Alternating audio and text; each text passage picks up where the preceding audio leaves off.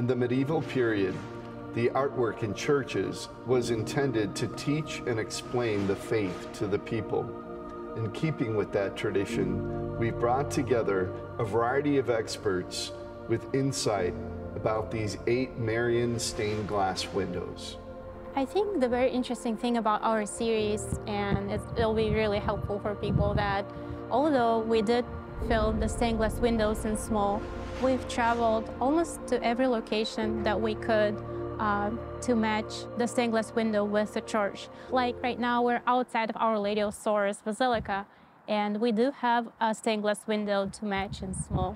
The symbol of red, the symbol of sorrow, of pain, of suffering, is very apropos. Our statue here is in traditional Mary blue, but the two things that distinguish them, in our statue we just have a sword piercing her heart. And then in later years, Mary has the image of 7 swords, which designates the 7 sorrows of Mary. We actually traveled not only in Chicago area, we were able to film some churches in Lincoln, Nebraska, and San Francisco, California. 2 paintings, 5 apparitions, and a spiritual devotion.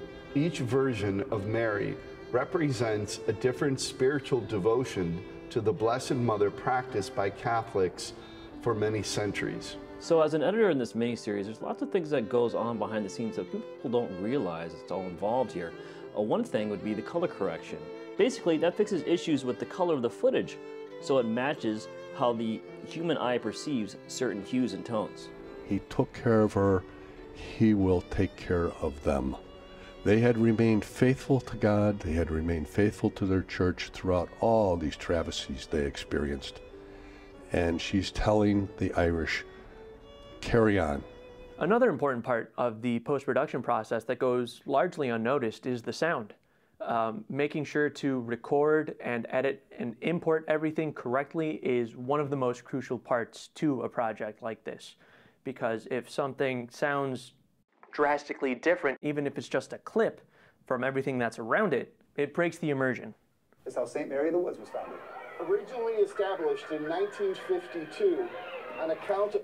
And so after you edit it and make sure that you have the right files in there so that you can easily tell what's background, what's foreground and everything. Originally established in 1952 on account... And especially for something that's educational like this is, you don't want that sort of distraction breaking the immersion, because that can really affect how much audiences can walk away with at the end.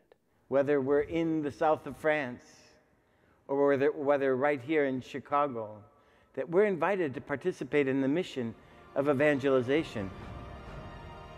Because people weren't really praying the rosary in those days. And what did God say? He sent his mother to help us, huh? He sent his mother to help us.